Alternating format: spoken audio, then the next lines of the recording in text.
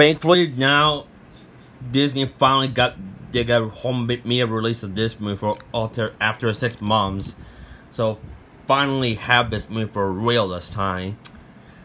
And I was gonna get this movie on Blu-ray, but I'm fine with this DVD version. So yep. And I saw this movie on M3 last on December, and this was a great movie.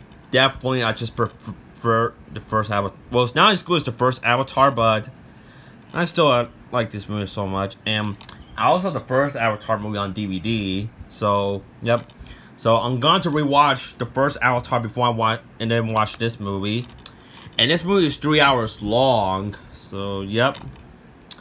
And this DVD is from 20th Century Studios, and this is my, oh god, no. I think it's my first 20th Century Studios DVD I ever owned, if I remember correctly, or probably the third one I own now, I believe. But I'm gonna check later. So yep.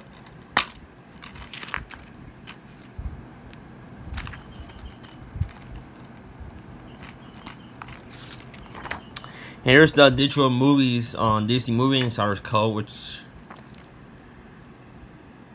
and despite the 20th Studios DVD, so yep. And there's the Disney Movie Club ad. So basically, this one has a digital HD code and the Disney Movie Insider's code. And I like this one. I like how the disc that has artwork instead of blank white discs. So yep, that's usually Disney do it nowadays. So, yep. Oh, I'm gonna put this like this. This next one is the this one's the original remake 2-movie collection set from Paramount, and this is my second time I bought like this original remake movies that I have. First one being Emma and Clueless, which I got down on Father's Day last weekend. So yep. And these movies I've been looking for quite a while now, and I finally got it. So yep, because I heard so many great things about these movies. And this DVD is from 2023. True Grit is from 1969, and the True Grit remix from 2010. Yep.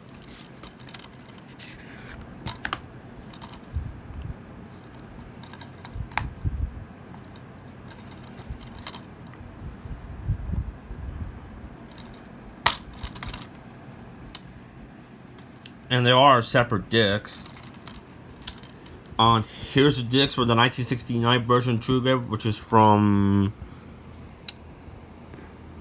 2007, and the disc for True Grit remix from 2011.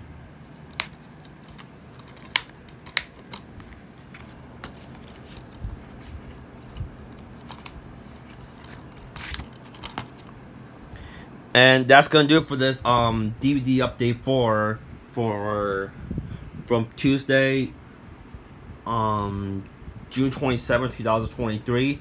And this is Sam Monica, September 2002, signing out.